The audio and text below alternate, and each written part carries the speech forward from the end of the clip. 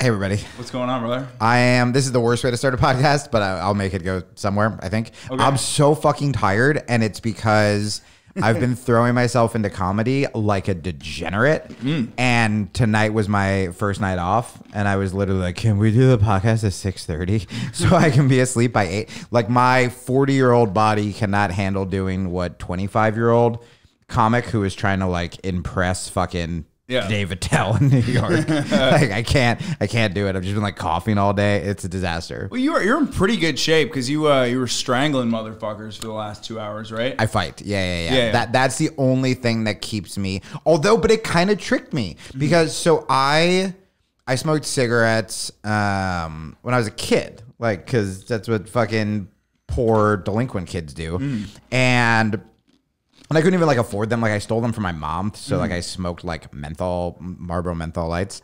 And you know, then quit because I fucking became a grown up and started doing comedy again, like hard in Austin a couple weeks ago. And in my head, I was like, oh, this will be a fun thing to do. Start smoking just darts nostalgic. again, dude. So I smoked a cigarette. And in my head, I'm like, well, I do jujitsu. Like, I literally fight the best people in the world every day. I was like, it will be impossible for me to get addicted. I thought jujitsu could beat addiction, and it cannot. No, dude, I got addicted to smoking and different stuff. Yeah. Yes, and I was just like, I literally was like, oh, I can just smoke at shows, and then the next day I'll be fine. And then what fucked me was... I was shocked when I saw you smoking a cigarette. I was like, what are you doing? Everybody was. Some jujitsu guy recognized me, and like... I could visibly see I disappointed him when he saw me smoke. Like he looked so excited because he knew me from like jujitsu videos or whatever I make on Instagram. And then I pulled up a cigarette, and it reminded me of the face like a Saved by the Bell, like on a Saved by the Bell like very special episode where it's like you see like the cool guy doing cocaine, and he was like that level of fucking disappointed. And so I forget, like in my head, everybody knows that I'm not a smoker. And so I would bum cigarettes, and I forgot that everybody who bums cigarettes, who's being a fucking leech, will give some version of, I don't really smoke, and assume that they will feel bad for you and whatever. So everyone I bum from was just like, yeah, I know. That's what everyone who fucking bums them says. And so you still smoke, but everyone fucking hates you. So I bought a pack to give Dallas at Creek in the Cave. 100%. Dallas, shout out Dallas, the best cheese steak fryer this side of the Mississippi. Yo, I asked him if he could make me healthy food because I've been derailing, and he made this like shrimp veggie taco thing. So fucking good. Bomb. And so I bought him cigarettes, and I'm like, what a good guy I am. And then I show up at the club, and I was like, hey, is Dallas here? And they were like, Dallas isn't here. And I was like, well, it looks like I smoked cigarettes, and I just smoked the whole pack. And then I bought another pack the next day, and I was like, how? And I've been training. But man, today's my first day without cigarettes. The same thing happened to me is like the vapes. Everybody has those little pastel cartel things here. Yep. And so you start ripping them and like... Well, you make fun of them first, and then you try them, and then they're great. They're delicious. They're so good. Me and Maddie are both fucking Zyn guys, right? So we got those little Zyn pooches, and I'm like, okay, I like nicotine, but I don't need to have a vape on me 24/7. No. You go out, every single time you go out, you see somebody ripping it, and you're hammered, you're like... May I please? And then I did the same thing. I went and got one, and I was like, I'm gonna give it to Chris Mueller, and I didn't. I stuffed it in my pocket, and I ripped like that thing for days. Filthy fucking addict. Yeah, can't help it, dude. Yeah, I'm trying to find that balance because like my big problem with comedy, not with comedy, with life, is that I would always, if I was doing jujitsu, I was all jujitsu. I have to train twice a day. I'm waking up at 5. I'm meditating. I'm eating clean, but I'm not creating shit. And then if I'm doing comedy, I'm not doing jujitsu, and I'm being a fucking delinquent. I'm sleeping around, and I'm drinking and whatever. Yeah. And now I'm trying to find this, like, because the old version of me would have had the week I had, which by the way was one of the most like successful weeks of my fucking career, and I would have been like, oh, I'm smoking and drinking, like I can't do comedy, or I have to completely cut it out. And so what I'm trying to figure out now, or I stop doing jiu-jitsu and I just go until I crash and burn. So I'm trying to figure out like, hey, can you just have 2 drinks at a show and then go train the next day and like everything's great? Like, do I need to go extreme, abstinent? You were or a sober extreme? guy for a while, right? Or yeah, but it's mainly because It's mainly because I lost my family. No, it's mainly because I have addiction. I have addiction in my family. And so anytime I found myself drinking, like I hate being drunk. I hate when it creeps up on me. I've never gotten like blackout. It was just I was doing it consistently enough that because I grew up with addiction, I just go, do I have a problem? And it's like, I have an addictive personality. That's why, I mean, I do the same thing with comedy, but like I don't like alcohol enough. Well, I must say, like when I first met you, you weren't drinking, and then you were, and you weren't. It wasn't like you fell off a cliff and you were just like all fucked up at the creek in the cave. Like it was like I saw you at the creek and you were having like a couple Bud Lights and a cigarette, and I was like, all right, he seems like fine. I was like pretty happy. Yeah, like we're getting back into it. Yeah, and no, and it's been really fun. But the tricky part, it is interesting watching, 18-year-old you come back out, where I start to say things like, all right, well, before every show, that's been a killer. Like before that, like Vulcan show, before like, I'm like, well, I've had a tequila, so I guess I have to have a tequila. And it's like, no, you don't. Yeah. Like, I don't ever want it to be, because you remember when you started comedy, you're like, okay, like a cup of coffee in the afternoon, and then I'll have one cigarette, and then if I have a shot, no, not a shot. If I have a beer before stage and a shot while, 15 minutes in, like that's the thing. It's like, no, the thing is be a good comic, be funny, be consistent, and it's fine. But it is interesting watching 40-year-old me start to like play those things again. Yeah. Where it's like the one kind of like piss poor show I've had in 2 weeks was the one I like didn't drink. And I'm like, well, it's the tequila that's doing it. And it's like, it's probably me. Yeah. Dude, it's so hard to like come off of it and stop for me. Cause I stopped for a month. I didn't drink for a month. Yeah. And it took 2 weeks to get adjusted. After 2 weeks, I was good. I was cruising. I was crushing again. But dude, the fucking creek hit me up and was like, you want to host the showcase? Like 3 days into me not drinking. And I went there and just bombed my fucking dick off. It was the show I saw you at that I wasn't happy with. That was the one I was trying not to drink that you also were not happy with, but we did different shows. Yes. The last time I saw you. No, this was like a month and a half. No. Well, mine. Okay. I was saying that was my shitty one. So the hosting was your shitty one. Hosting was brutal, dude. I mean, dude, I just bombed. Like I went up there and I was just a little nervous and a little tense. And dude, I like to just go into it and just be like, I'm the fucking man. Yeah, like if I walk into the building and I have the I'm the man energy, we're fucking good. But I'm not the guy that can do stand up with the, I feel like it just like that doesn't work. It doesn't fucking work. And that happened to me. That happened to me. And so I do wonder. It's like, I mean, the answer is probably both things. The tequila probably gave me the I'm the fucking man push that I needed, but also you do it long enough without it and you can harness, and it's probably healthier to harness the I am the man without some kind of like substance thing, because same deal, like the night I saw you the other day was my shittiest show since I've been back, and the audience fucking sucked, and the host, who was very funny, like he bombed. So I'm trying to also go easy on myself, where I'm like, buddy, it was a Monday night fucking showcase set, but dude, now I remember, because I had done there's a new news show at the Creek in the Cave, and I went and just bombed horrifically. Have you done that one yet? No, it's Jack Timmons and Cody, right? It's Cody, but it's new. They're getting it started, and I just I didn't really. I love that you didn't know what I was talking about, because you clearly tried to black out that night. Yeah. Like you just fucking trauma washed it.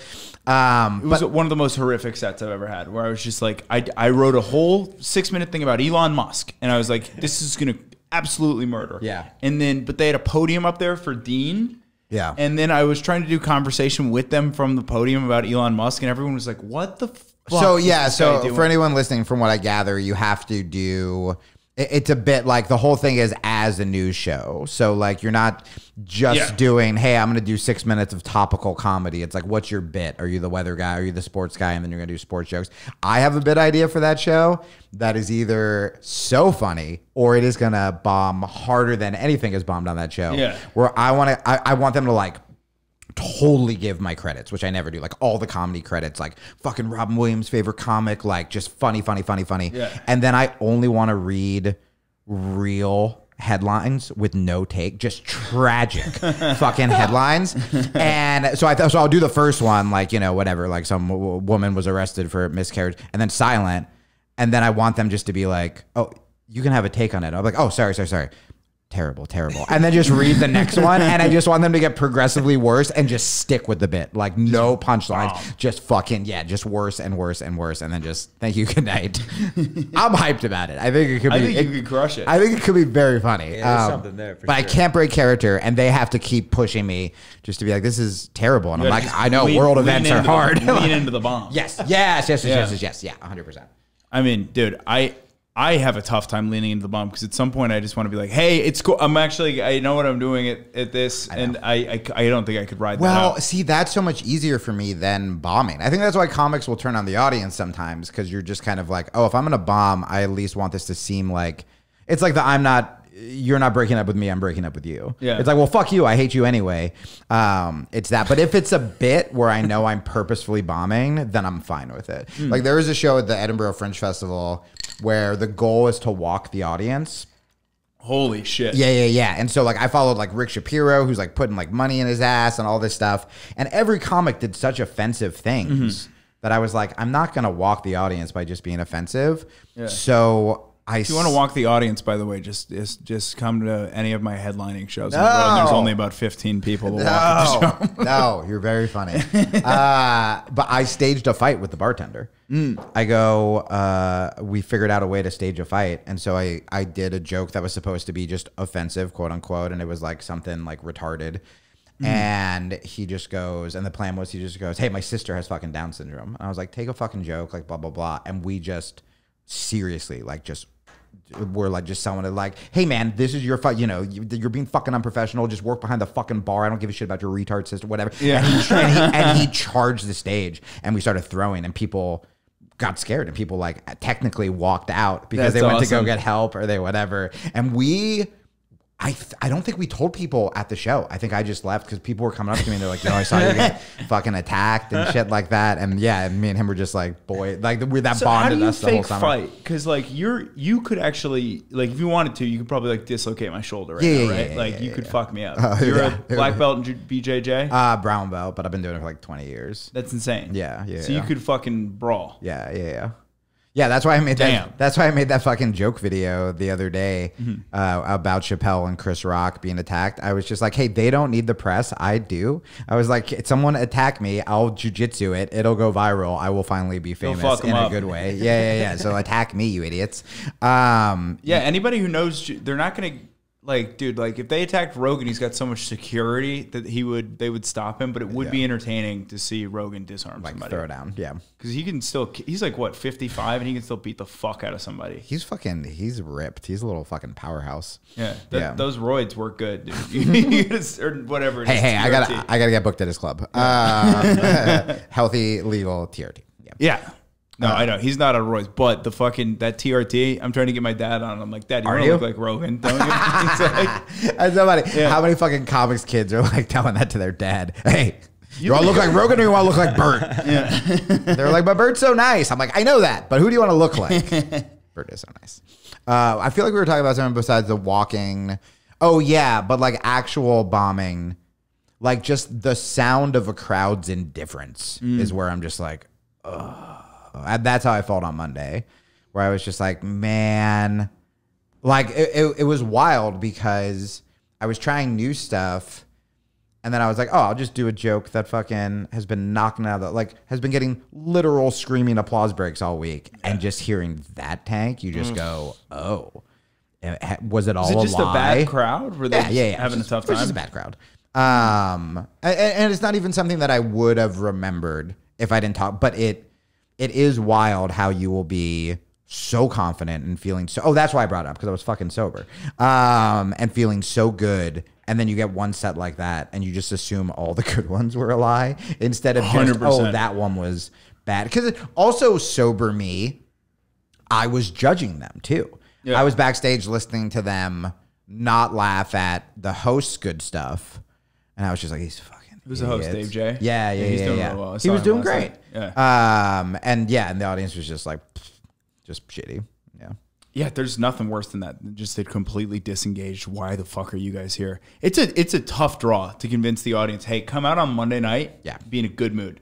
I want to interview the people that come to the creek on a Monday. That would be like, fascinating. What are you guys doing? Like, what led you to this mistake? Maybe they're like fucking waitstaff people, right? Where Monday's the day off. Like that's like your Saturday. Dude, I think this city's weird like that. Like on the people that you see on like a Thursday night, like it could be Saturday for them. They have no idea. I don't think the calendar matters here. Yeah.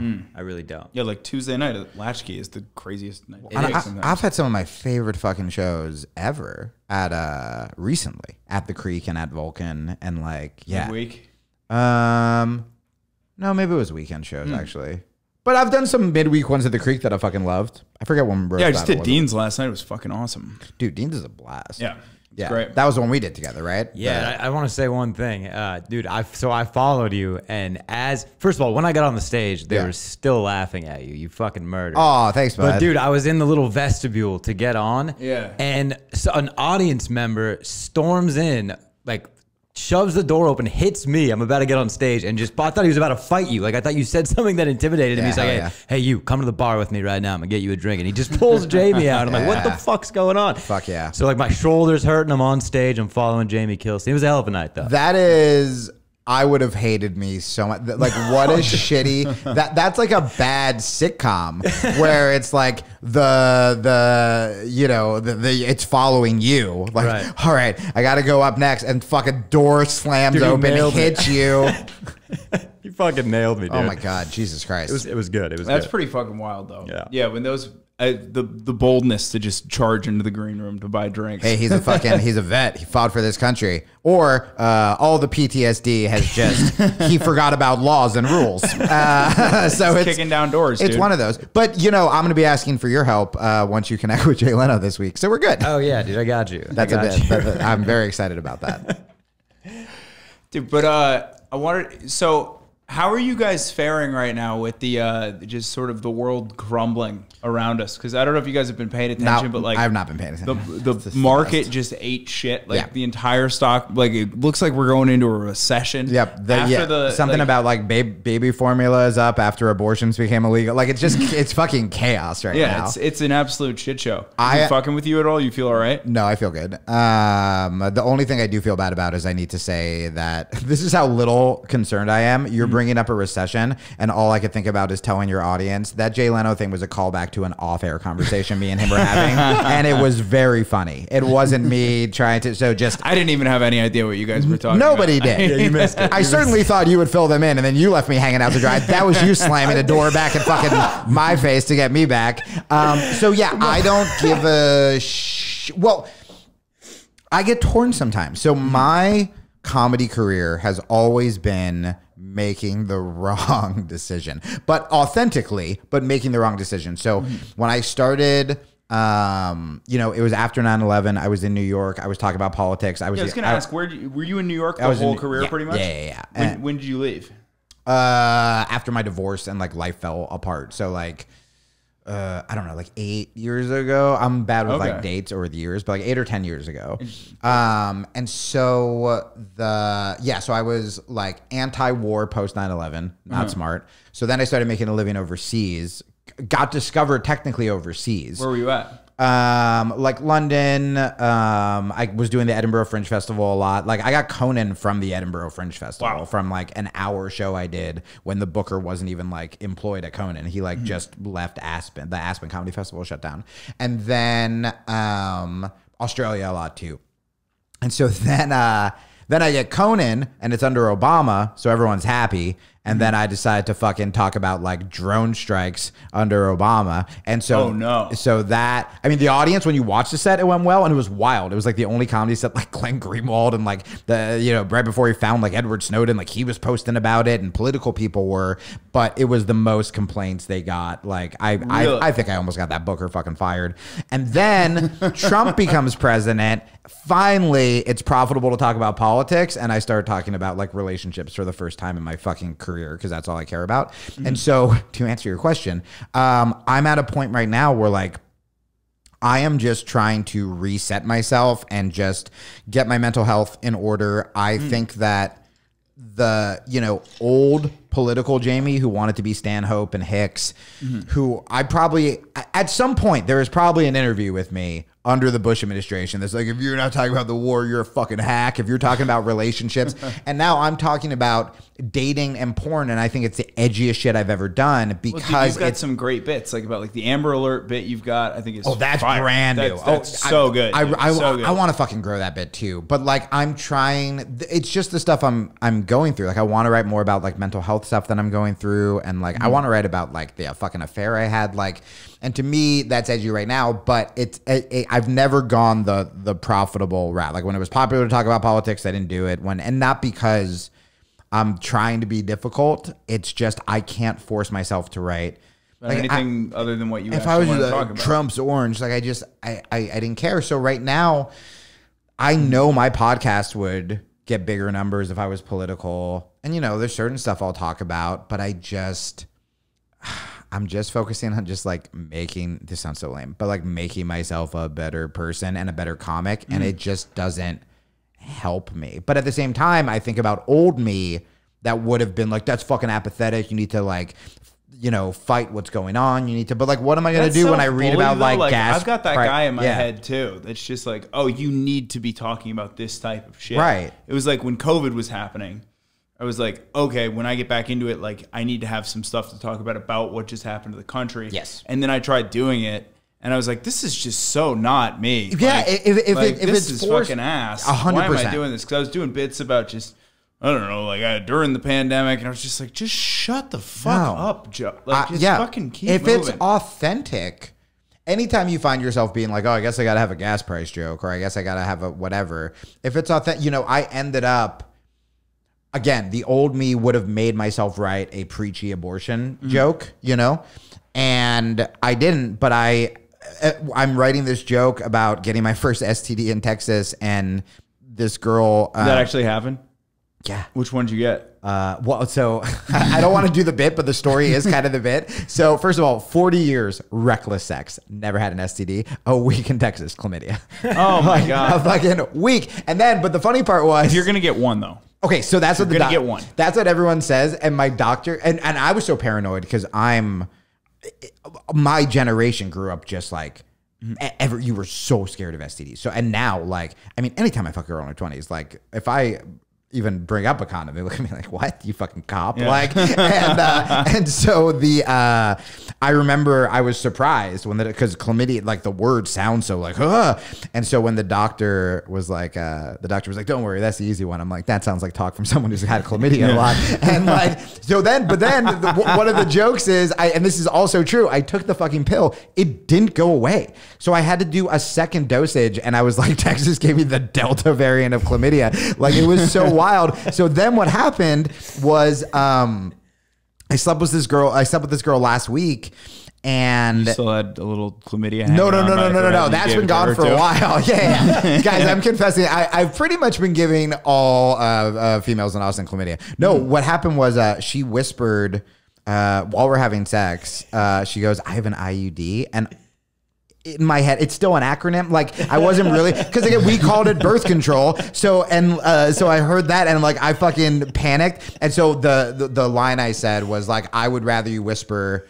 No acronyms, especially one that's like 2 letters. 2 out of 3 is like STD. Like it's an I. It's like the other one could be you have chlamydia. And then I was like, I would rather you say my body kills babies. And then the line I said was, I would rather you say in bed, my body is a baby killing machine that not even the Supreme Court could stop. And then that got a good laugh. Oh, the first night I did it was at that vet show. Yeah. And that was just a way where I'm like, I didn't try to do an abortion joke. There's no stance on it. I'm writing this joke about a serious thing that like is embarrassing to me and actually did happen. Yeah. And then when I said baby killing machine, I go, fuck, yes, cool. I can tag it with something that also happens to be. And I think it was like the day after the ruling came down. And so it's not an abortion joke, but it wasn't fucking forced. And again, the old me would have been like, okay, I have to do this like pro-choice. I have to like, we gotta get, all right, let's clap for all the ladies. Like, yeah. And if it's not authentic, then I'm like, I don't want to do it. And someone will do it authentically. Burr will take it. Burr will take, yeah. Like, dude, the best comics, I don't know. I think just like, I think Burr really doesn't give a fuck who he upsets. But it's like, that sounds almost cliche. But what am I trying to say? I think what I'm trying to say is like Burr's not afraid to like slap the left wing or the right wing in the face. It's whatever direction the bit's gonna go. He's cool with it. 100%, and that's just amazing. And you know, one of the things that to go off that is I forgot like the language of comedy. Like I was so in this political lefty world for so long that just being around comics who for the most part, much like me, are like fucking super liberal, open-minded, whatever, you know, there's been this whole like the left versus comedy fighting. And then you talk to these comics and you meet the audience and you go, oh, you guys are actually fucking way more diverse than the when I used to go out for drinks with like the Nation writers and it was all white people, and they're more diverse and they'll joke about it and they'll talk about their fuck ups as well, and it is just so on and you know that you meet the most offensive comics and they're the fucking sweetest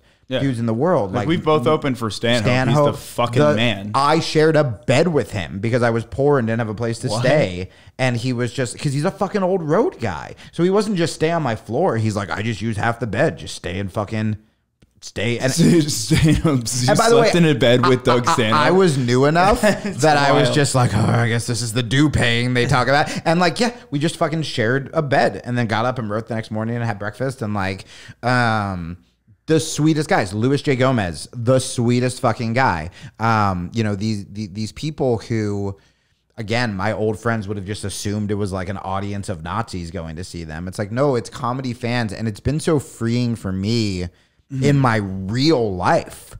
Just being like, oh, I can just make these fucking jokes, these offensive jokes to make myself laugh, to make, you know, my friends laugh, and then still be... And then with my actions, still be like a kind, you know, whatever. Yeah, 100%. But and through comedy, you're allowed to talk about your fucking flaws openly instead of, again, like holding it all in until it fucking explodes. Well, yeah, you were saying this in the elevator on the way up here that like if push came to shove, right? Like it's not Twitter. Somebody is actually being homophobic. Like somebody's actually attempting to assault a gay man. Out at a bar. It's these Twitter fuckers that we all know are probably not going to do anything, but a Louis J. Gomez type would throw hands. Will throw hands. As would you. 100%. Yeah. I escorted my last day in LA. I went to a pro wrestling thing, and this dude screamed out "faggot" to a gay wrestler. And I escorted him out to the point where he thought he worked there. Like I worked there. I just like grabbed him by the shoulder and I go, hey, we don't say that anymore. And then I walked him out. But at the same time, if I'm with a friend, I'll call a fucking street light gay because that's very funny. I will never call a gay person gay, or I'll never call him a fag. You know what I mean? But like this dude was shouting that at a fucking gay pro wrestler, and I was like, oh yeah, we're leaving. Yeah, you're getting and then up. I just escorted him out. No doubt. I did it very nicely, but like, yeah, I escorted him out of the building. It's a good way to do it. Yeah, it was a great way. I mean, yeah, it's like it's fun to fucking night it up every once in a while, just like be the actual one that steps in. I love doing it. I did feel very good about myself. Good. It feels fucking great when you're that guy. Yeah, 100%. I asked the guy to leave a bar the other night, and it was a fucking nice. You're still riding it, aren't you? I was like, fuck yeah. You two are just out here performing citizen's arrest. Yeah.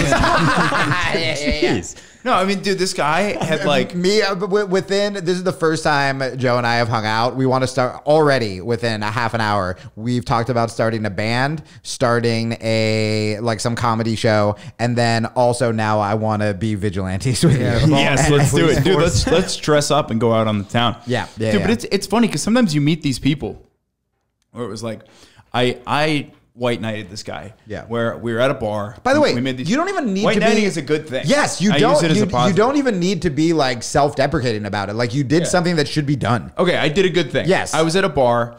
I was with my ex-girlfriend. Yeah. There was a couple couples that we made friends with, and there was this girl that was with this guy.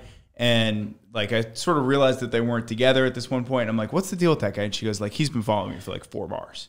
And so like they were talking, they're just like, yeah, we can't really get rid of this guy. And they were like, okay. And then so one of the girls was like, basically just like, fuck you, you should leave. And then he wouldn't go. And then I was like, hey, dude, you gotta go. Yeah. And he's like, oh, well, okay. And I go, you gotta fucking go. And he goes, okay. And he walks out and then he walks back and he goes, I just want to say bye to her. And I go, oh my God. I go, I will fucking kill you. I just like literally turned where I was like, my words escalate. I'm gonna fucking like break your fucking neck. Because he was a little dude. If he was a giant dude, I probably wouldn't have said this. You're like, I'm gonna let you say bye to my friend. I'm gonna fuck you up. So I was just like, you either leave right now, or I'm gonna fuck you up. And so he left.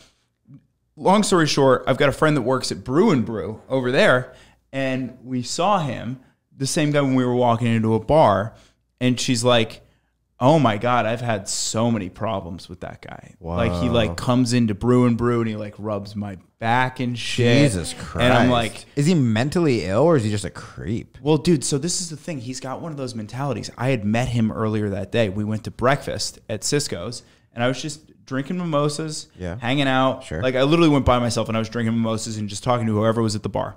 And so this guy's sitting next to me and he's like, dude, I went out last night. I did a bunch of ecstasy. I was up all night, and there was this girl that was with me, and she was like, "I want to fuck." And then at like 4 a.m., she just like ran for the door, and it was like super weird. That is not a funny antidote. Yeah. And then you know how chicks always be running to the door, dude. And so he goes, "Yeah, she's crazy," and I'm like, "It sounds a little weird, but maybe she just decided she wasn't into it and couldn't say goodbye." And then I go, "Oh my God, this guy's like a serial creep. He kidnapped her." He lives in the building across the street, so I think we should just like fuck him up. Yeah. I love that. How do you handle that? We're gonna stalk the stalker. Like we're gonna be the creeps following him, hoping he follows the girl, so that we can fuck him, so we can assault him essentially. Yeah. Dude, so we're both doing the same thing. As a podcast, that would kill amongst women. You know how they love like the murder podcast? Yeah. You're stalking a stalker, dude. Yeah. Jamie and Joe stalk. I'll take care of the stalking, and Jamie can take care of the ass. I'll do the fighting. Maybe we put pen to paper on this. Yeah. That's all. Look, I have plenty of ideas. I never have someone who will fucking like film it. So if we have a producer for this project, I like all my projects. That is the fucking problem. Oh, we talked about this because I talked to Adam about this too. Excitement in comedy and no action. Yes. And with everything. I mean, I was the dude. The reason I'm a comic is because I was in a band in high school and I thought the band was going to take off. And then they were all like, we have to go to college. And I was like, what? Yeah, you could actually play, by the way. Like everybody comes in and is just like, oh yeah, I can play, and just we'll pick it up, and then you were fucking shredding. Like, okay, shit, Jamie plays. Thanks, dude. Yeah, you too. When you picked up the guitar, I was just like, oh, and I was like, yeah, we should fuck really hard, dude. We should do it. Find me a girl like Joe. That's all I want. How you doing? Yeah, but dude, you would love this building because it's kind of wild. The dude downstairs, 2 floors down, he toured with Spoon for 2 summers, and then the other guy down the hall has an electric drums kit and he fucking shreds. He's been playing for like 20 years, so we'll just hang out. It's great. It's like, rules. Dude, for years I've just been trying to make friends that play music, and none of my friends play music. Same. And I end up being the guy that's just like hammered at 2 a.m. being like, you guys want to hear some songs? And you're like, shut up. Shut up, pussy. And so, oh, you know why? Because I was like, why? We're artists. Why don't our friends play music? And it's because people get into comedy because they couldn't do music. And so they and then they'll sometimes resent it. Like when I see like a good looking comic, like when I first saw you, I was just like, well, this is fucking garbage. And let alone it's like, oh yeah, and he plays guitar. It's just like, yeah, fucking you pussy. I'm gonna project all my shit on you. Yeah.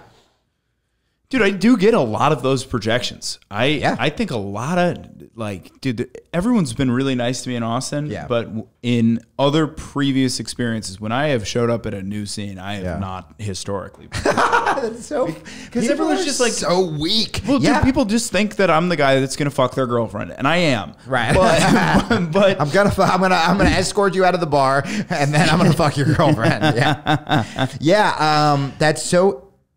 God, I have so many thoughts on that. Because, yeah, I probably thought that too. I mean, I'm like, how can you use this as an example without like, what Chris D'Elia did was not good. But it was so interesting how people were just frothing to pounce on that. Where they were like, thank God the hot one was taken down. Yeah. And like, and I've done that, you know, as I've sort of been like working on myself and trying to be more confident, and comedy's going better, and I'm just fucking training every day. Like, so I had this. Yeah. So you said you were deep in like the left wing cancel culture thing, right? Like, so what was? How did you get sucked into that? Like, how does that happen? I mean, I was really liberal. Yeah. In like what I think is a good way. Like, I was not for the fucking war in Iraq, which was an unjust war. I think gay people should be able to do whatever the fuck they want. I mean, those were the two issues back in the day. And that's wild that it's transitioned that much. It's right. Just like just about everybody's the on big board. lefty thing. It was just like, end the war in Iraq, let gay people marry. Like even Trump was just like, dude, the war in Iraq was really stupid. Yeah, and everybody was like, whoa, okay. Yeah. Well, and to me, it was like, that was a pro-troop stance. I told those vets, because I was talking to them about it, where I'm like, to me being anti-war back then wasn't even anti-troop. It was, it's a pro-troop stance because I'm like, I don't want you to die for bullshit. Yeah. Like, if you're going to go over there, right, don't have it be a fucking prophet like Dick Cheney, right? Yeah. And so... And then just as I felt like I was failing in comedy, I was getting more of a lefty audience and less of a comedy audience. Because in the beginning, it was a lefty comedy audience where, again, you could be like, the war in Iraq's gay. Like, you could be you could be offensive towards like woke people or whatever, but also be liberal. And they were like, yay. And then it just the war in Iraq is gay. Yeah, that's the soundbite. A dated war and a dated term, and here we go. And so that my audience just like, I didn't even know what happened to me. It's just suddenly I'm hanging out and I'm doing more MSNBC panel shows than I'm being asked to do stand up. I have more fans who will write into the podcast to like complain about language than I do, comedy fans. I'm not getting comedy gigs, but I'm getting asked to do this college. And then there's the fact that I'm just super self-hating, and even though I was doing these like panel shows with like literal like Nobel Prize nominees and shit, I always felt like an imposter. I felt like my ex was the smart one. I felt like I was just a dick joke guy. I dropped out of high school to fucking be in that band. And so if people were just like, hey, that's fucking offensive, you're a white guy, you can't, I would just kind of go, oh, okay. And then it just got ahead of him. Like once you take it once, you just keep taking it over and over again. Yeah. But I feel like, and this is what a lot of my friends would always tell me. Like one of my mentors, this guy, Paul Provenza. The best. Yeah, and he's fucking cool. He's the best. And he would always be like, make comedy your language. Comedy is your language. Comedy is your political beliefs. Comedy. He did this thing after this breakup that me and you were talking about the other night. And I was just like, man, I gotta like get the fuck out of here. And he goes, dude, every time you have a fucking breakup, or something bad happens to you, you run away from comedy, when that is the time to run towards comedy. That is the time to be a fucking artist. And I totally realized that. I realized that for so long, anytime I would have any failure, I would just go, I fucking knew it. I guess I just quit. Yeah. And then I would just fucking quit or whatever. No, I mean, we both went through a breakup pretty much at the exact same time. Yeah. Like almost like to the day. Yeah. So yeah, I feel that like, and it's kind of like, what's the sad version of Eskimo Brothers? Yeah. What's the breakup? Yeah, we're just sitting at the bar at the creek being like, and we were both, and that's when I really knew I liked you, by the way, is when we were both, like you too, Jamie. When we were both just like, we weren't like, oh, these fucking bitches. We were like, man, I was crying a lot. Like it was so hard. But so back to this like judgy of handsome thing. So my last girlfriend, I felt myself, because I wasn't throwing myself into comedy. And so I was being kind of like, I felt myself thinking these like kind of gross, insecure thoughts. And then I had even a weirder moment. The other day, I walk into this new building that I'm moving into, and there's a dude who just, like the most handsome, like a foot taller than me, whatever. And I noticed that my intuition was to judge the dude. And then he came up to me. He was like, bro, I saw you at fucking Vulcan. Like you killed it. Like you live here now, like whatever. And I realized that so many of the times that I've judged these like bigger dudes or taller dudes or whatever, it's just because I've fucking hated myself. And I've hated myself, and so I go, I don't belong. You know, it's like if you see a group of like hot girls, it's like, oh, you just kind of assume they won't like you. So it's like, I'm going to make fun of them or whatever. Yeah, you assume they're all assholes. That's what it is. And so I think a lot of times they are. But 100%. But I think it's you fucking we had to earn our anyway. But I think it's the same with like judging you or whatever, where the more I've thrown myself into comedy and jujitsu, the more I go, oh, I'm actually really good at things. Or like, oh, I could get one of those girls, or I have. Or like, why am I judging this dude? If he's a fucking cool dude, like, why can't I also hang out with like good looking tall dudes and not just like my fucking mutant. You know what I mean? Like when I hang out with fighters, it's like I don't feel like I don't belong. I'm like, we're all, but man, that imposter syndrome hits so fucking hard. That it's, and you know, anytime someone gives you shit, it's like, oh, it's their shit. Yeah, it's coming from somewhere else. 100%. Dude, I mean, yeah, people have just like, basically, I don't want to say they went at me, but there's always like, everywhere I've been, there is a specific like coalition of people that just like does not want to book me and work with me. And it's just like, this fucking sucks. But it's always, but like you said, it's never the fucked up dirty guys. Like people like Adam Lucky. Like Adam Lucky was just like immediately, he's just like, oh, you're my guy, you're in. Same. You're in. He's the best. And you're like, okay, anything I got to do to earn? He's like, nope, just you did well in one show. Well, to be fair, I mean, Adam's very attractive. Yeah.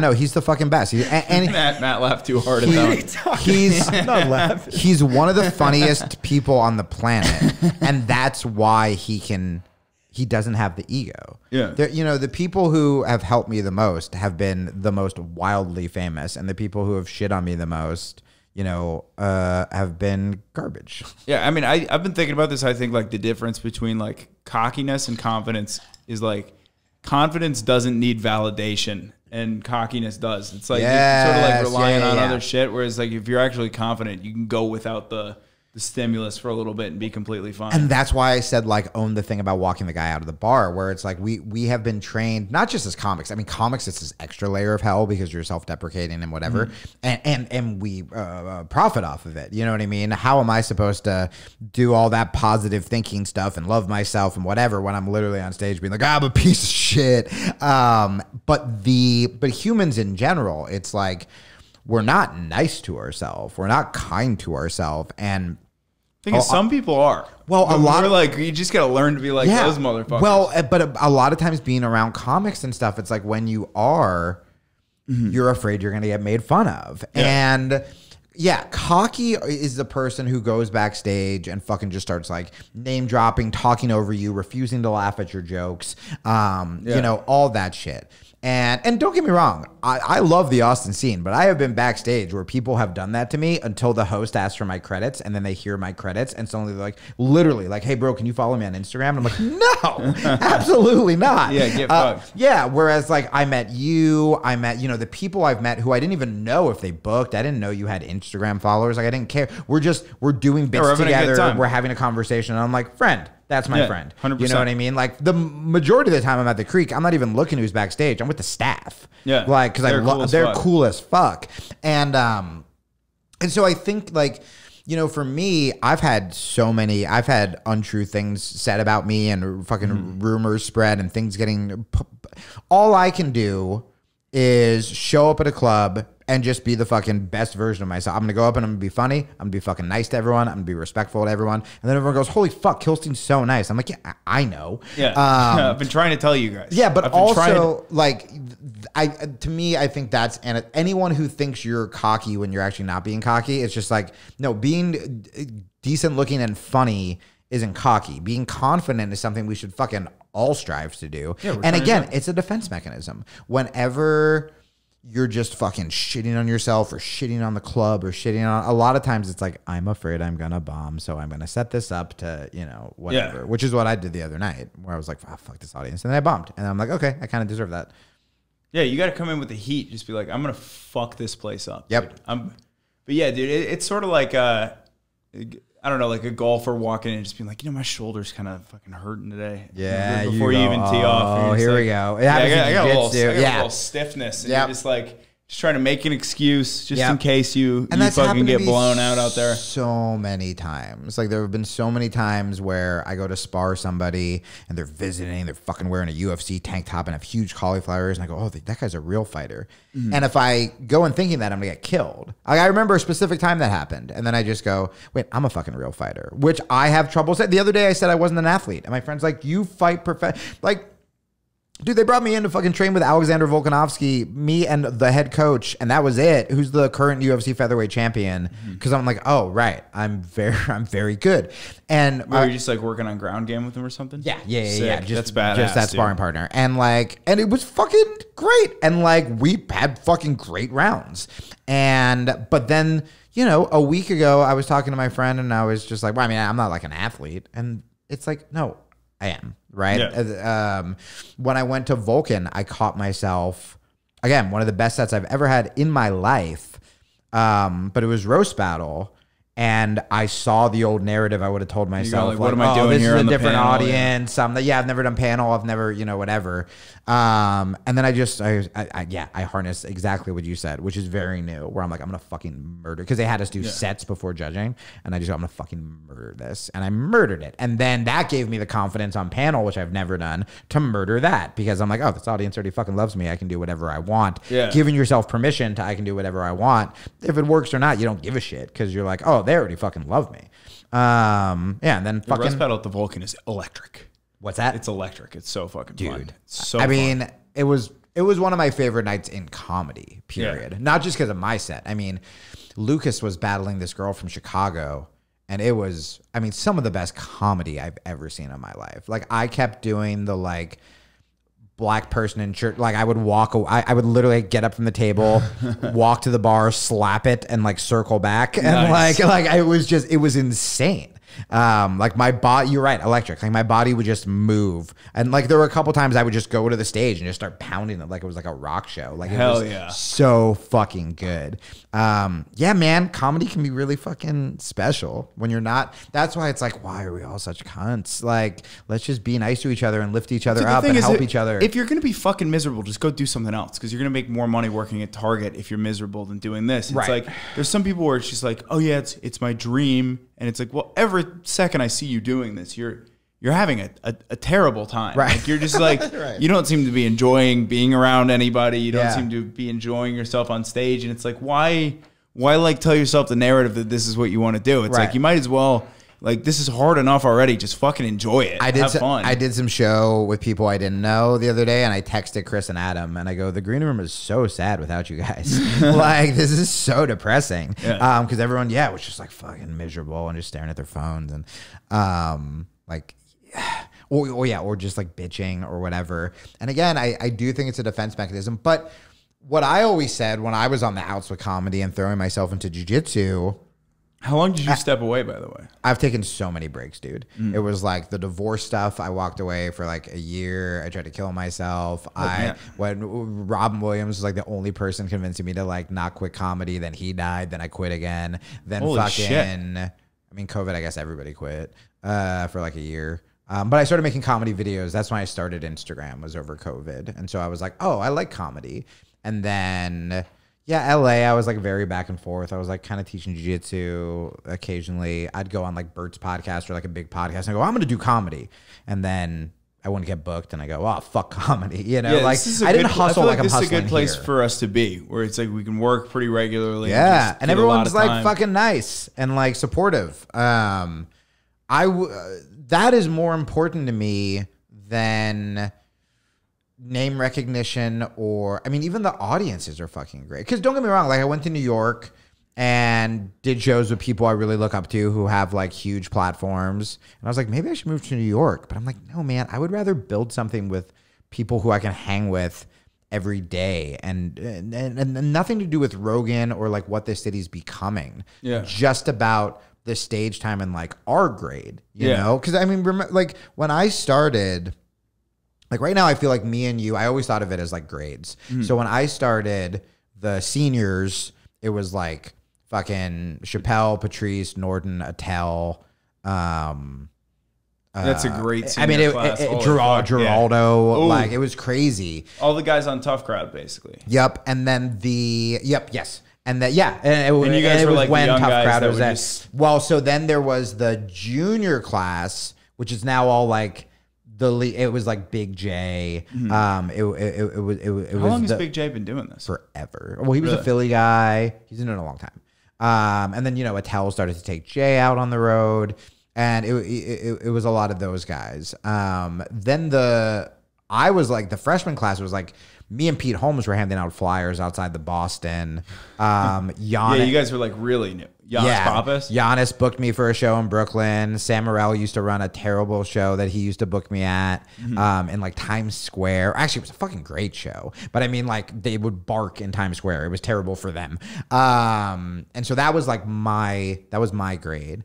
And I feel like me and you, like, we're that kind of like Big J Legion, like we're the junior class right now. Yeah. There's the Rogan, the Seguras, and then but what's kind of like really cool, and this is why Provenza convinced me to stay, not because of Rogan, not because of those guys. What's really cool is like there is a huge fucking drop off between the senior class and the junior. It's like the senior class, there's no junior class, and then we're the sophomore class. Pretty much. Yeah. Which means when the seniors are fucking gone, like we can rule the scene. I think we do it while everyone's here. I think it's going to be amazing. Like what we need is like, basically, I think what I love about the new Austin scene, right, that's coming in right now, is this old Austin scene complains about us and shit, but it's like, we're very accepting. When you're done with this, you need to define, just so I know. Oh yeah, old Austin is being like the people that have been here for like 3-4 years plus. Okay. The people that were here pre-pandemic that have just been hanging out. Are they more on like the like alt-y? Yeah, alt type scene, and they talk shit about us and they fucking hate us. Okay, and that's good for me to know because I have picked my side. So I'm like, essentially, I'm like, dude, tell me who my enemies are. Yeah, so but they kept saying that like there's a lot of like racism in the new scene and stuff, and the people that are coming in, and a lot of like homophobia, and it's like, dude, we're like creating opportunities for people, going out of each other's way to help everybody out. It's like everybody's been really fucking cool. Like somebody that they might talk shit about that like, street like gay joke probably didn't help. Yeah. not to bring us back all those steps. Yeah, we're fucking huge homophobes. But like aside from that, we got it going on. Yeah, but oh, okay. So that's the old scene. I know that's why. I get so lost in thought. But the thing is, what I want to see here is like, just have a bunch of clubs thriving where it's like Rogan's Club opens, Cap opens, Creek stays open. And they need to fucking stay open. Yeah, and, I know. They're so special. Yeah. And then we could just bounce. Yeah. Like, I mean, that to just be able to bounce from fucking, I'm doing a set of Vulcan, then I'm doing a set of Creek. And then, dude, you have these like independent shows, like Matt shows that are fucking crushing, where he's like selling out a fucking jazz club, 70 people, and it's perfect. Put me on your show. Dude, we talked about it. Did we? Yeah. Did I say yes? Well, I don't have a date yet, but you did say yes. You did say yes. Hell yeah. You did say yes. I want to do your show. And I want to do a show at a jazz club because I want to start combining like more music, comedy stuff too. We'll talk. Fuck yes. Yeah, man. I just think it's so... What I'm learning, I turn 40 next week, and what I am learning in my old age, that the answer to all of life's problems are in cliches that we've probably seen on fucking calendars. That's a good point. Where it's like, you have to love yourself before you can love someone else. If you're just nice and help people, they will blah, blah, blah, blah, blah. And like with comedy, it's literally just show up, be funny, be cool. Yeah. Just be nice to people. And like, you know, if people... So many of the ones, and I've done this, who trash talk, who whatever, it's like they just don't want to do the work or confront their own bullshit, which is why they are, you know, don't get me wrong. Like, I'm sure me and you will fucking go out for beers and we'll gossip him, but that's dude, I love the gossip. I love talking shit about people. There's it's a so difference fun. between us, especially Matt. I talk so much shit. Oh, I'm an easy target. Yeah. He said such hurtful things about you. I didn't want to be in the same room. I didn't know what the tension would be like. But like, No, but I've always said this. It's like, dude, you got to check 3 boxes. If you're like funny naturally, you work hard and you're nice, you'll probably. It seems to be like everyone that has those 3 figured out, you do pretty well. That's it. It's like you got to. I mean, like if you suck at basketball and you show up and you try to make it into the NBA, it doesn't matter how cool you are and how hard you work. But it's like, dude, if you've got the talent thing at least kind of figured out, like you're pretty good. And then the hard work thing's huge. I mean, that's a problem with artists. If you are listening to this and strive to be one, that's one of the problems. Putting in any effort at all, like once a day. But actually, that ties into the negativity when you were like, that was a thought I didn't finish, which is you think that's part of the gimmick and that you have to be negative or you have to be self-hating to be a comic, and that has, I actually think, really held me back. Like, and one of the things I'm trying to do recently is use the confidence I have as a fighter, use the confidence I have, and use that to my comedy. Like you were saying, walking in and being like, I'm going to own the place, instead of being like, well, I guess I'm supposed to say this is going to suck, or I'm supposed to like shit on it, or I'm supposed to shit on myself. What is that? Where did that come from? Where people convince themselves that that works? I mean, like artists are like prone to be self-hating. And then I think, you know, a lot of the comics who have made it, well, because we shit all over Dane Cook, right? Doug Stanhope and Attell would be disagreeing with us pretty heavy, right? Like they would be like,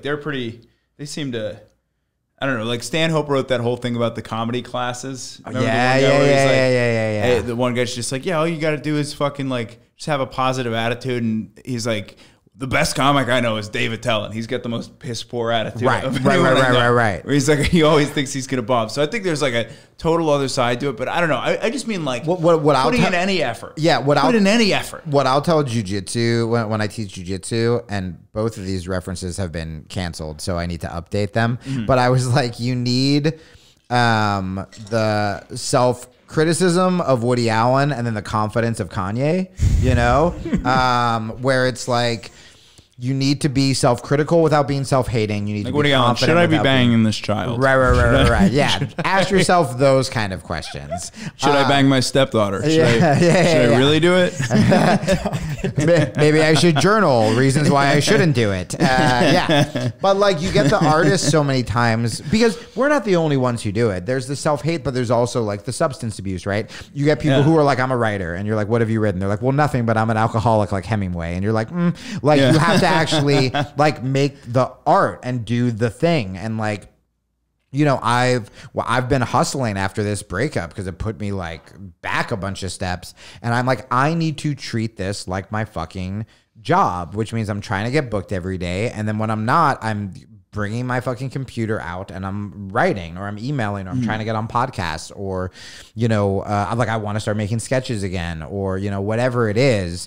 And that shit's hard work. And I think, you know, you meet people who are like, oh, I want to have a podcast. And you're like, what's your idea? And they're like, well, I just want to like smoke weed with my friends like Joe. And you're like, that's not it. Yeah. Like you're fucked. You just don't want a job. You just don't want a job. Right. But I think if you truly love the art form, the hard work will come kind of naturally, where it's like, I love writing jokes. And then you just have to train yourself to get into a habit or to get into a pattern. And it's like, dude, the bare minimum, like, gets you so far. Like if you write 10 minutes before you go on stage, like I have such a better set just off 10 minutes. Yeah. But so many days I just go, and then go. And I'm making myself, you know, I have a show tomorrow that I know it'll be a good new audience. Where are you going up tomorrow? Whatever Lucas's show is. Oh, nice. The one at Vulcan or the one at I don't know. Whippin'? I don't know, but it's at 7, so one of them. They're both very good. That's what I heard. Yeah. And Lucas is the best. He's the best. And part of me wants to just fucking do the set I did at Vulcan and just murder, but I'm also like that Amber Alert. I have a bunch of things that are close to being. You weren't the Amber Alert bit wasn't in that set? No, that's new. Wow, like, dude, that bit was slapping. New. I'm so happy about that bit. And the bit it calls back is also like pretty new, not as new, but pretty new. And so I want to make myself do new stuff. And then when the Creek offered me a show, I was like, well, I don't just want to do the same fucking headline set. So I was like, well, why don't I do like some kind of crowd work show? And I'm not that great at crowd work, but I have been doing it more in Austin since I've been drinking. And it's been a blast. So I'm like, okay, it's a Friday night slot. I'm going to get a bunch of comics I fucking love and we'll do crowd work together on stage. And it's weird and different and maybe it'll tank. But maybe it could also be really cool and something different. And then you'll be on the next one or you'll be on the next one or whatever. And to hold the door for the vets. And Thanks, hey, crowd work. Bing, bing. Someone's got to do it. Yeah. Because the country doesn't. Let's talk about PTSD. Do we have time? Okay. So one story I wanted to hear sure. Because I've seen this video a million times and I had no idea that you were this guy. Oh, no. Oh, no. Thank God. The Austin incident with Alex Jones and Doug Stanhope. Yeah, fuck yeah. Do you mind telling that story? I mean, there's not much of a... So Doug brought me out to... I think I MC'd. I wasn't even featuring. MC'd in Austin. It was the first stand-up I ever did in Austin. It was at Cap City.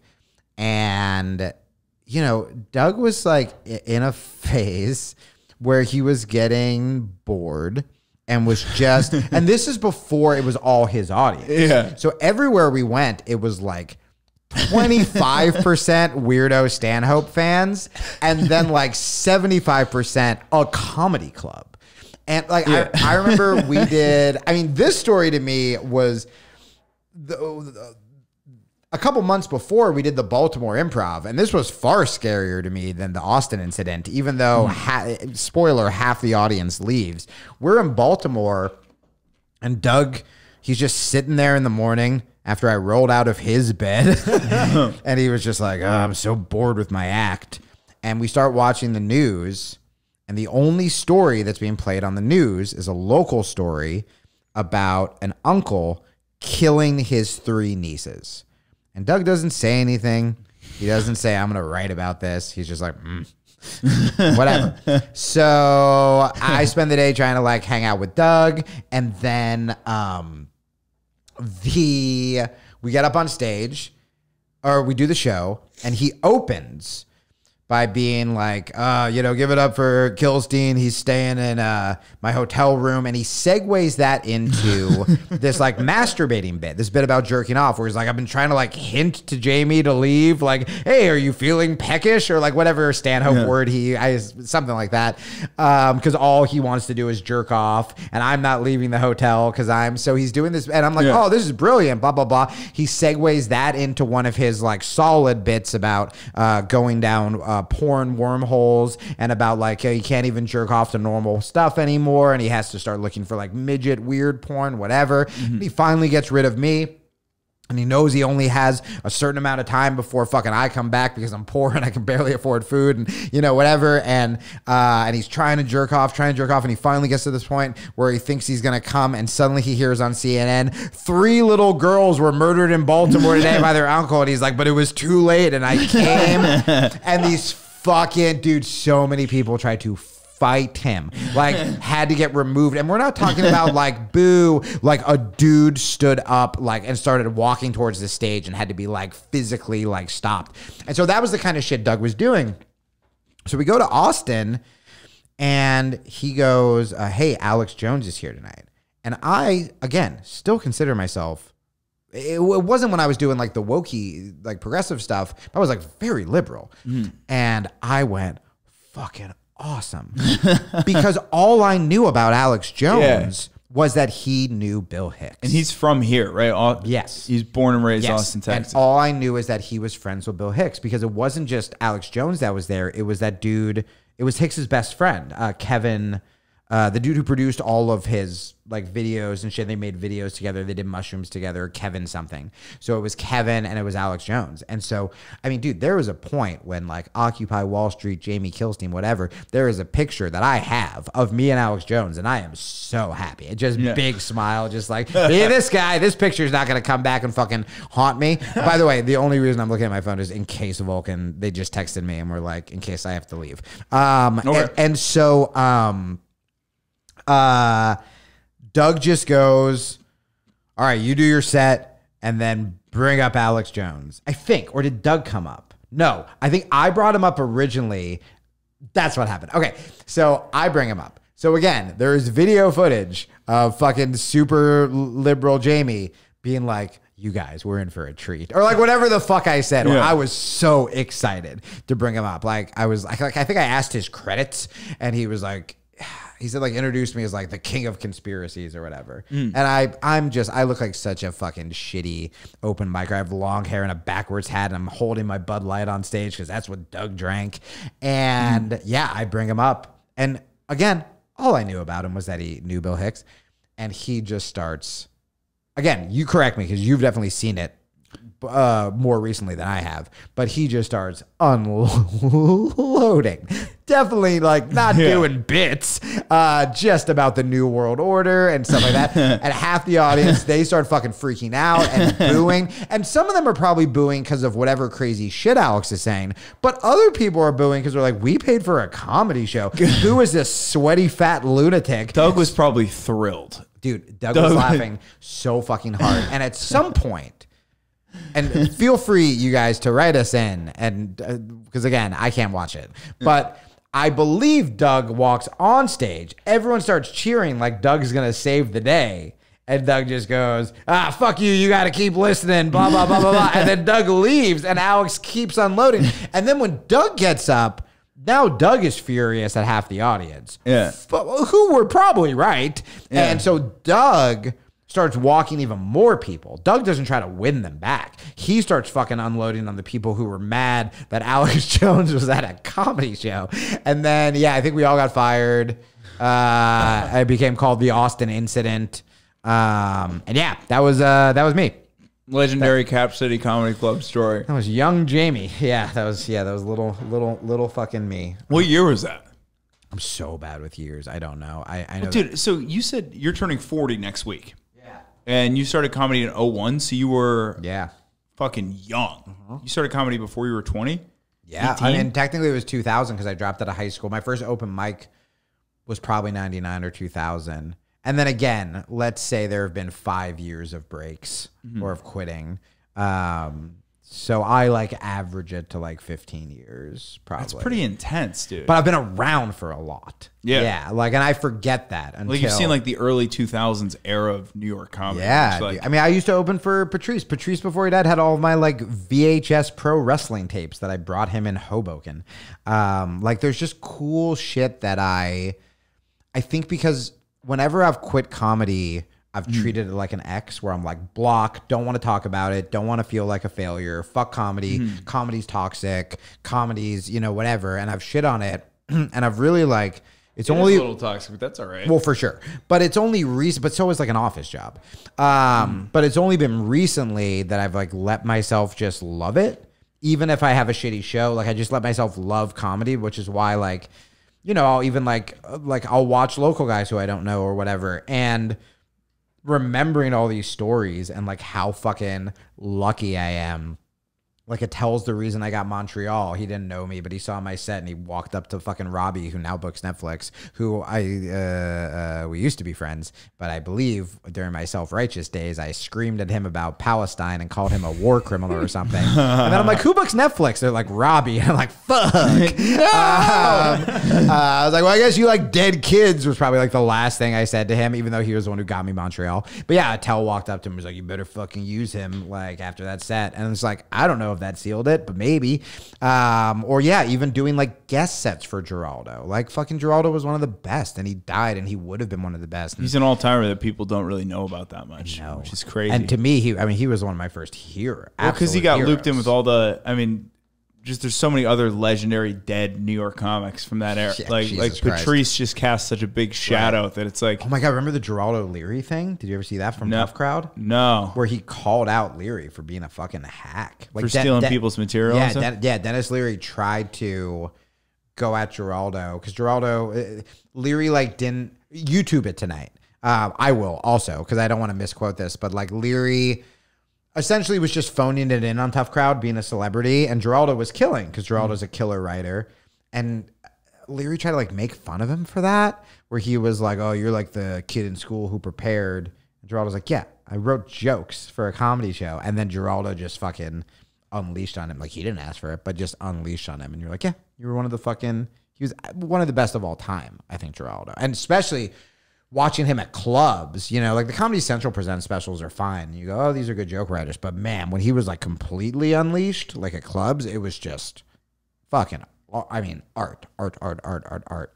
And so, yeah, man, I'm really trying to appreciate all that shit more instead of making it all negative, there was a phase where even my friendship with Robin, I was yeah, but he died. It's yeah, but also when he died, the president went on air to talk about him, and he was one of my closest friends. And that's wild. What a cool thing, right? He was so fucking wonderful as a human that you would think if, I would think that if so many people have come up to me or posted or DM me and been man, I cried when Robin died. And you would think that my gut reaction would be fuck you. Yeah. He was fuck off. And he was just so what everyone wanted him to be, but better, that I just go, yep, I get it. I totally get it. And then I'm going to tell you that he was just as good, if not better, than you think, so that you know that for a fact. Oh, 100%. And I didn't even get jealous. What was crazy is he helped me so much. I don't talk about this on a ton of shows, but he helped me so much that when he died, I think I did like 2 things. I did like one thing for MSNBC, maybe like People. Like I was like, I'm just going to do one thing to like say all the cool things he did so that it's out there because it's about him. And then I'm not going to fucking talk to anyone else about it. But what was wild is like so many people, from famous people to people I never heard of, had stories similar to just, I met Robin and he did this incredible thing for me. I met Robin and he did this incredible thing for me. And I was just like, fuck yes. Like, that's awesome. It was the best. Yeah, the absolute best. Anyway.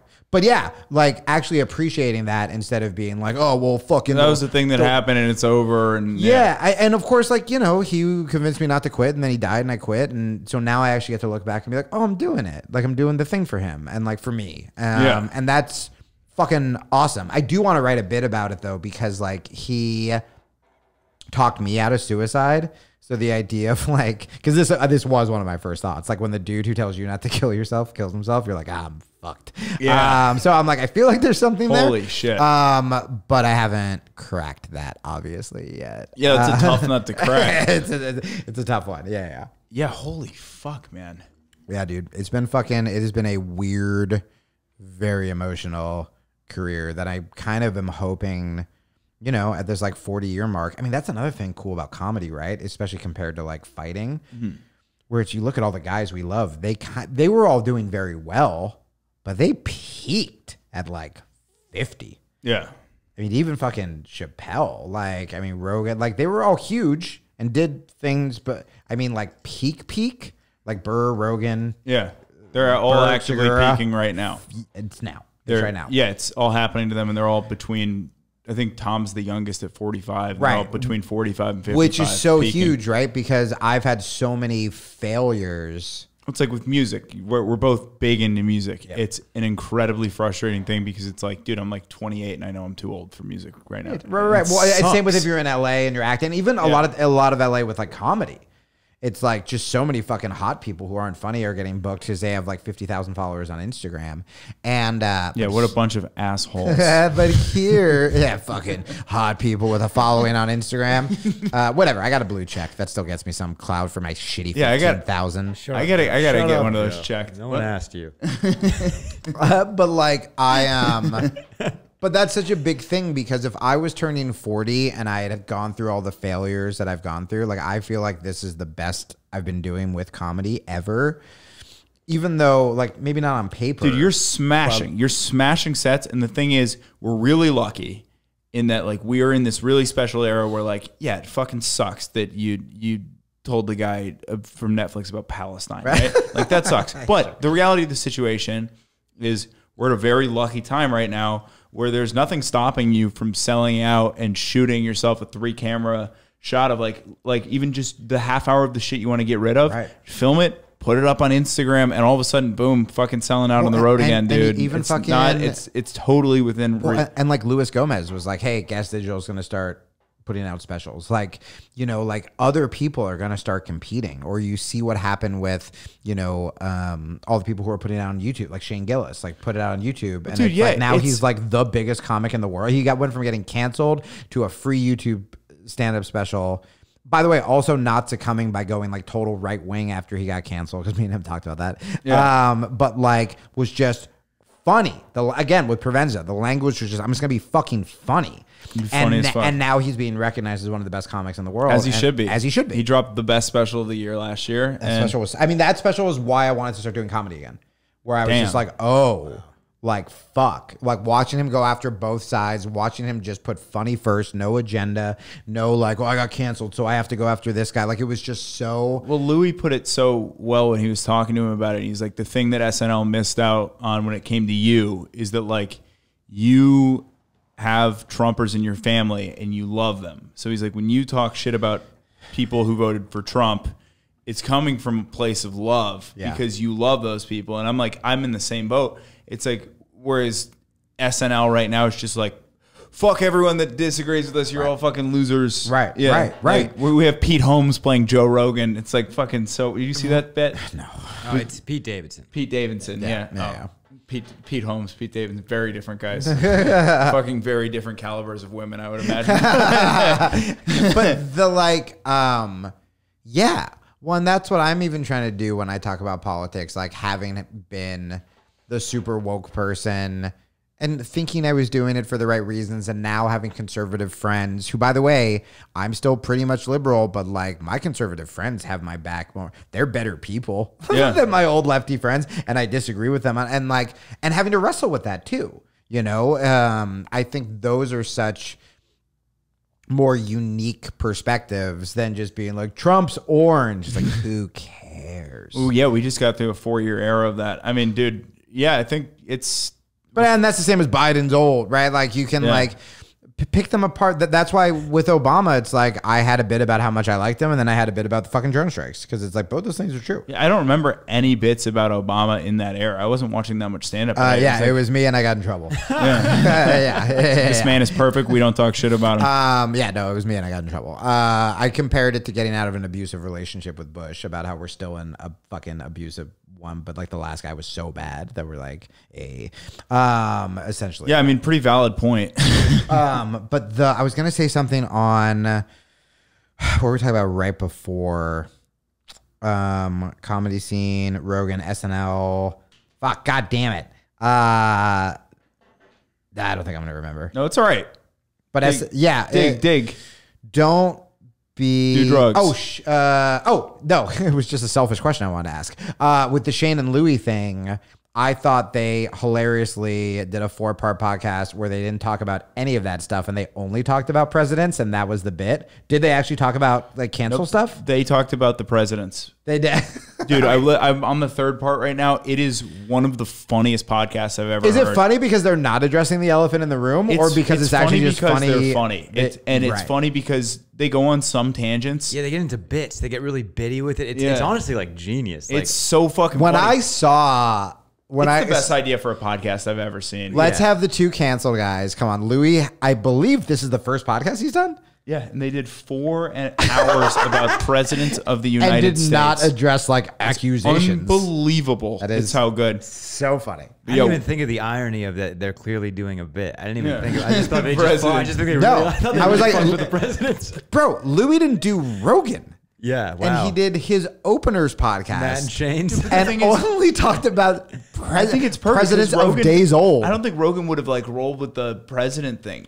Absolutely not. Yeah. But dude, it's brilliant too, because it's like, what you realize listening to that is like, you go, holy shit, I gotta like have other things going on in my life aside from comedy. And that's what a lot of people don't get, is like, you start listening to this podcast and you go, oh, fucking like, it seems to me like Louie is crushing a history book a week, right? Like just like even Shane is so smart on these guys. Yeah, both of them are reading at a clip. The first episode, Shane names he lists all the presidents. That was all I got through, and I was like, "What the fuck is happening?" And he's like, "Yeah, I was working on that last night." Yeah, like, yeah. Well, so I used to do improv a little bit at UCB in New York. Fucking gay street light. And one of the improv teachers there gave such good advice, where he's like, all these people, they become fucking obsessed with the theater, and all they do is they go to improv shows every night, and they're going to classes during the day, and then they have practice and whatever. And he's like, what the fuck are you going to talk about? Yeah. He's like, when people ask, what should I be doing to get better at improv? He's like, live your life. Go date. Go to a museum. Read a book. Like, go travel somewhere. Play cards with your boys. Fucking that's what it smoke is. Crack. And that's what and then get canceled. Like, that's what you were talking about with, with those guys, where it's like, yeah, man, if you're just watching comedy every night, that's all you're digesting. But if you're reading a history book and suddenly you're like, oh my God, I have a John Adams reference that can go into my Tinder bit. Like, that rules. Yeah, and that's going to make, it just widens your fucking vocabulary, your comedic vocabulary. You have so much more shit to pull from. Like, I think, all my years in politics is why I got a fucking Supreme Court reference into an IUD joke. That's fucking It's like, awesome. Right, because my brain still knows that shit, Yeah, and it's, dude, I mean, just people do fall for that trap incredibly hard, where it's just like, comedy's my fucking life, man. Comedy's all I care about. And it's like, dude, well, I don't know. What are you going to write bits about? How much you love comedy? Right. Is that going to be the joke? Well, and then I love comedy so much. Yeah. How much do you love it? Boo. Yeah. Well, and there's another part of me, and this could go back to enabling bad habits for comedy, but that's another reason why I'm like, you know what? I don't want to be totally sober. And like, I probably should have gone out to see that band with you the one night you asked me to. And like, oh yeah, when I went to see Fuzz. Yeah, and I still should like, I don't have to say no to like every girl that I hook up with. Like, you also have to like live your life. Yeah, you gotta live a little wild life, dude. Yeah, I mean, yeah. But then you have to have that balance. You gotta have the balance. So you're still fucking hustling and working, and you know, but also you're getting. The nice thing about this though is that this job, you can get pretty good writing 15 minutes a day and doing one spot a night. You can get pretty fucking sick at stand up doing that. Incredibly good. Yeah. I mean, literally today. And you look at it, that is a grand total of 30 minutes a day of work. That is 3.5 hours of work a week. Yep. You can handle it. It's not bad. I brought my computer to the pool today, and I was like, I'm going to write for an hour. And like I ended up started like, this girl was texting me, so I started texting her, and then I kind of like spaced out, and I was like, fuck, I didn't work. And then I looked back and I was like, oh no, I wrote the one line that was missing in this bit.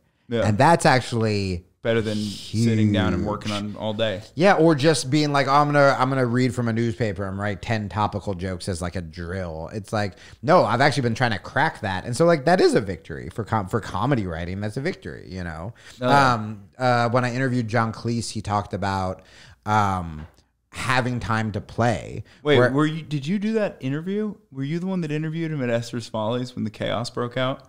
No, I just interviewed him on like my podcast. That's so sick though. Wait, what was that story? He got in trouble. Oh, funny enough, he told me, we talked about cancellations on my podcast, and he was like, Jamie, I get canceled all the time. I don't know why. He's like, someone tells me my name's on Twitter, I don't look, and it doesn't affect me. And I'm like, that is the fucking life, dude. Who cancels an 80-year-old guy? What a dick you have to be. No.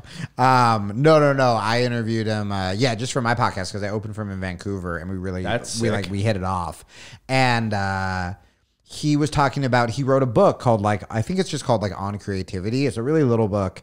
And he talks about, you have to give yourself time for play and for your mind to wander and to fucking stare off and be okay with that. Yeah. You know, I think sometimes when comics, especially, because I've done this, you know, you hear, you know, John Mulaney writes for 3 hours a day or whatever. Does he though? No, he's fucking Olivia Munn on cocaine. Yeah. Me trying to replicate that, it just sounds like I'm writing bad monologue jokes where it's like, today in the news, and I'm like, I can't do that. But I can look at a set list and be like, I want to do some new stuff. I can reread a joke and be like, oh, that's the line that's missing. I can, you know, and I think everyone's going to find their own writing rhythm, or we'll figure it out eventually. Yeah, I just think you got to just fucking live it and just put the bare minimum effort in. I mean, sometimes you get there crazy. It's like I was walking in my car the other day and I solved one of my jokes, and I was like, "Oh, right." That's my way. Yeah, walking and thinking is the best way for me. You just have your brain. If your brain is trained to think about comedy, the shit will just pop in. It'll happen. 100%. Yeah, 100%. Dude, I think we're at, Matt, what are we at? Hour 40? Yeah, hell yeah, we fucking rule. We blew right past it. I fucking love it. This was hell yeah, dude. Sometimes it's too fucking easy. This is one of those too easy podcasts for sure, where we just get right there. But do people listen to this? Should I plug my shit? Yeah. Yes, please do. Hell yeah. My podcast is called A Fuck Up's Guide to the Universe. Or you can go to jamiekilsteinpodcast.com. Yeah, the John Cleese was I think last month, and then my last guest, I did a breakup episode with the very famous porn star Nicole Aniston. That's how I dealt with my breakup. Hell yeah. And then I do a bunch of solo episodes, and I'll talk about mental health a lot, but from a place of hey, I'm a fuck up and I'm figuring it out. My Instagram is at the Jamie Kilstein. Slide in those DMs. That's it. I just want to plug my Instagram and my fucking podcast, and then I do shows now in Austin. Book me for your shows. Go fucking see him. He's great at stand-up. Ed, for me, I'm taking a month off, baby, and I'm going back to the farm in Connecticut. So I'm gonna miss you. Legitimately, I'm gonna miss you too, bro. Yeah. But we'll be back. I'll be back in a month. We'll get after it, and I'm actually gonna edit these fucking clips and get them out there. So that's all I got.